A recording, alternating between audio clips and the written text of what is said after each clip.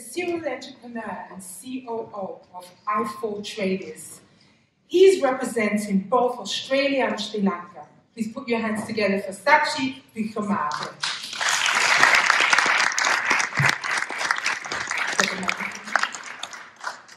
I greet you, right? Thank you. Yeah. All right. Thank you, Rita.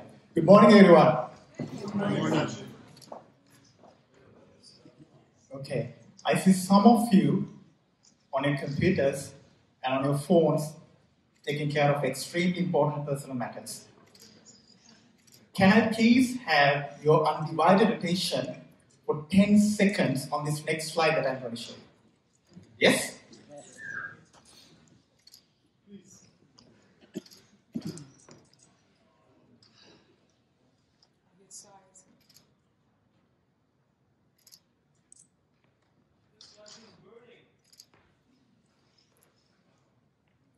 An estimated 1.25 billion animals perished, 14 million hectares burned, more than 3,000 houses destroyed, and 33 people died, including brave and courageous firefighters. I've seen this devastation through my own eyes. Trust me, you don't want to see it. Nature doesn't tolerate, not anymore. Global warming is not a myth, it's a fact. There is enough talk about climate change, but let me ask you, is there enough climate action to save life on land and life below water for our future generations? We need to act fast, and we need to act now.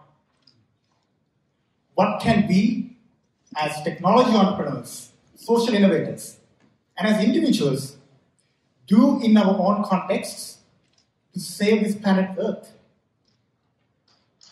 It's good for us to focus on solutions that can scale in reducing the global carbon emissions to be net zero emissions by 2050.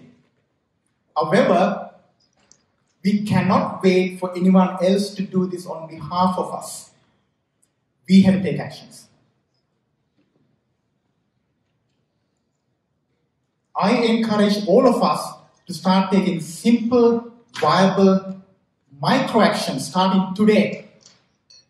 And if you all do so, collectively these actions can have a mammoth impact globally. Let's look at some of these actions, as I call it, micro actions. What if we don't drive to work anymore, even if our vehicles are electric? And let's try to use public transportation as much as possible. And whenever possible, try to cycle to work. You know what the bonus is? You'll be healthier. Right? And this is my favorite. Let's encourage telecommuting. Let's get our employees to work from home more often. This is going to significantly reduce the carbon emissions by all of our employees. And also, let's try to reduce traveling for meetings to meet our customers, our clients. I dare you to encourage your customers to get on board video conferencing platforms such as Zoom, GoToMeeting, Google Hangouts Meet. I do so. And also, let's look at something else. Let's try to reduce the paper wastage at work.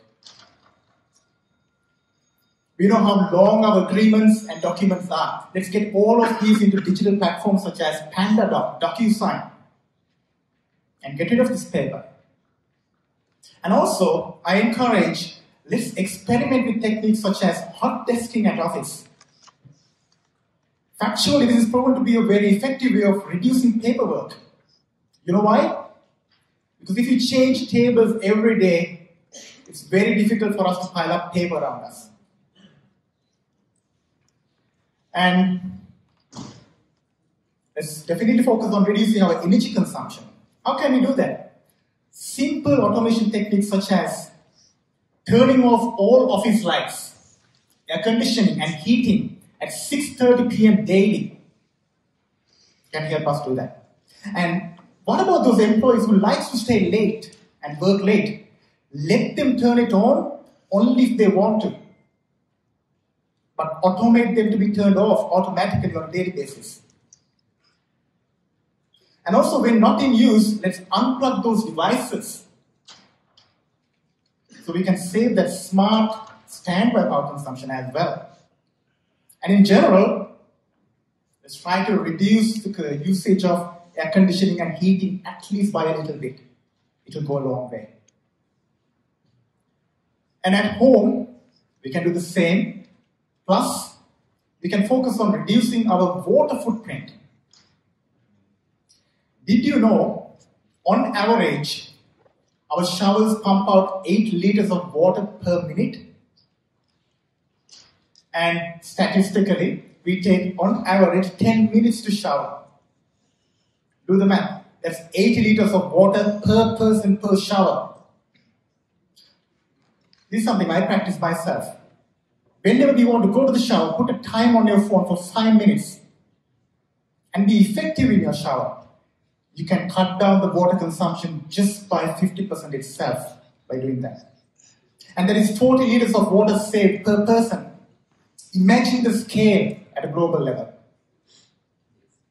And also, think about the reduction in burden for water purification systems, the reduction in energy consumption because of this. And also, this encourages us for another SDG, which is for responsible consumption of resources.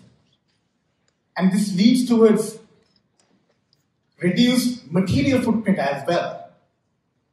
And these are just few things that we can easily do. And there's many more. As of February, the world population is 7.8 billion people. What if all of us go home and plant a tree each? Then there will be 7.8 billion more trees to help fight climate change. It's time to act, but let's lead the way by taking simple, viable, practical actions starting today. Thank you. Thank you, then afterwards, anyhow, I can have a shower under 10 minutes. Just pull up the phone, 5 minutes timer. I'll try. That's what I do. Thank you very much. Thank you.